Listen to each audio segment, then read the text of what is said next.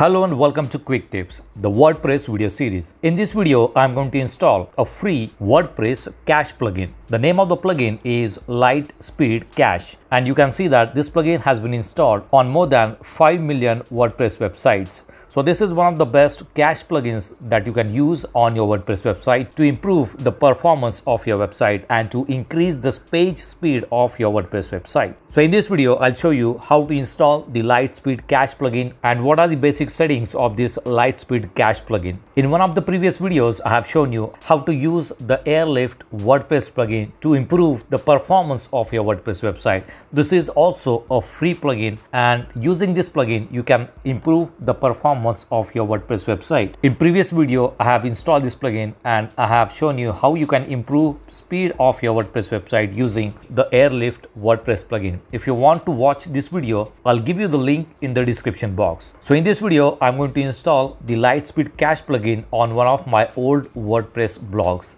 Here, I'm logged into the dashboard of the WordPress website and I do not have any cache plugin installed on this website. So first, we will check the speed of this WordPress website in Google PageSpeed Insights. So let's open Google PageSpeed Insights. All right, and now use the URL of this website and let's analyze the page speed of this website. So this is the current performance of this website in Google PageSpeed. This is for the mobile device. You will see the performance score is 42 for the mobile. If I go to desktop, the performance score is 71. All right, so now we are going to install the plugin and let's see if there is any improvement after installing the plugin. So let's go to plugins and click on add new plugin.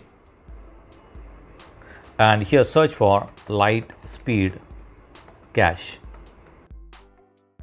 This is the plugin. Click on install now and click on activate. All right, so the plugin is installed. Let's refresh the page. And in the bottom left hand corner, you will see the option LiteSpeed Cache. Click on it. So this is the basic dashboard of this plugin page. It shows image optimization, page optimization, CDN bandwidth, low quality image placeholder. All right, now let's go to the presets here. There are some presets that you can use instead of changing all the settings one by one. So this is the essential, basic, advanced, which is recommended, aggressive and extreme. So instead of changing settings one by one, we will use one of the presets here, which is advanced, and it is the recommended preset. So I'm going to apply this preset.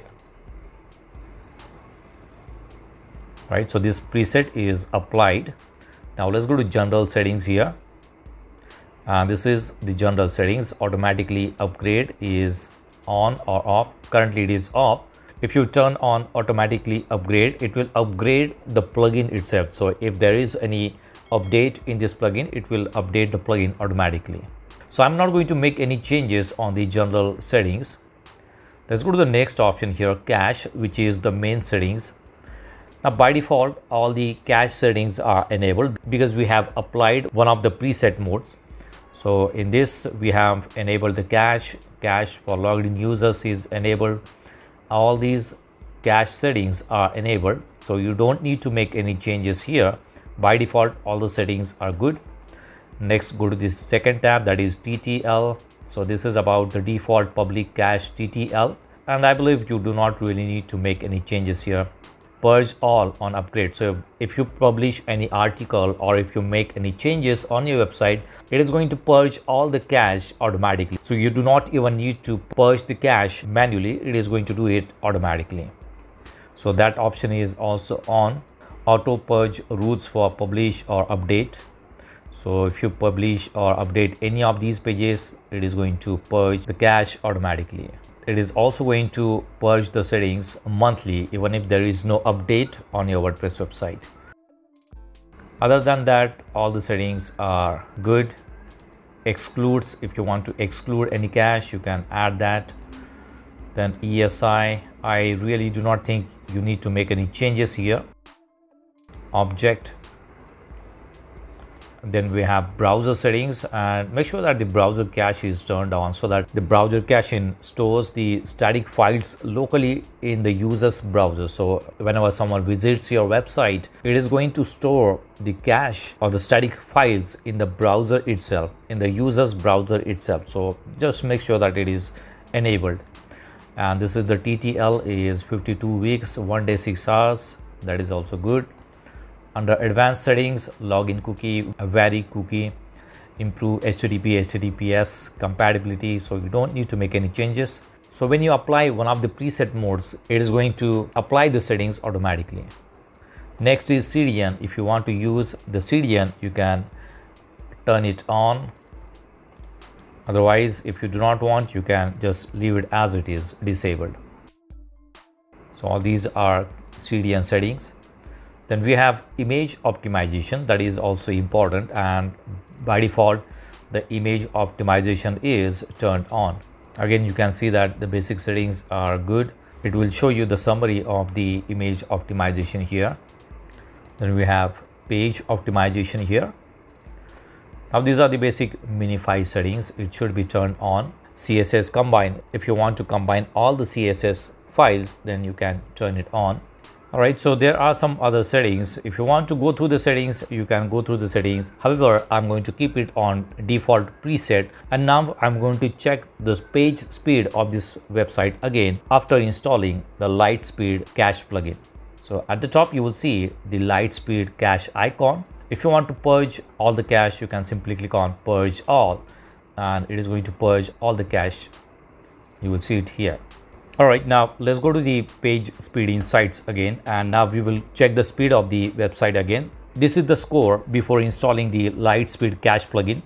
This is for the desktop and this is for the mobile device. Now I'm going to analyze the page speed again for the same domain. So click on analyze. So it will check the speed of the page again.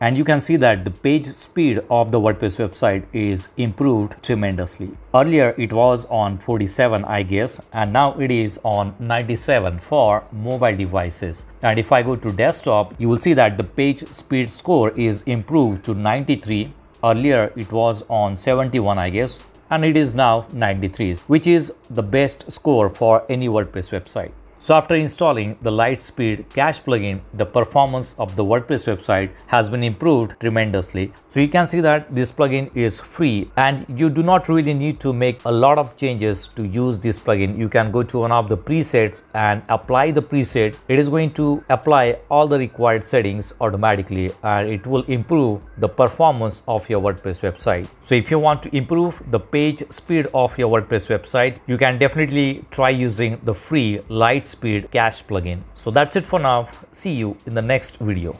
Do not forget to subscribe to my channel to get more quick tips about online softwares and tools. If you have any questions, please leave us message in comments section. And press the like button if you like the video. Thanks for watching Quick Tips.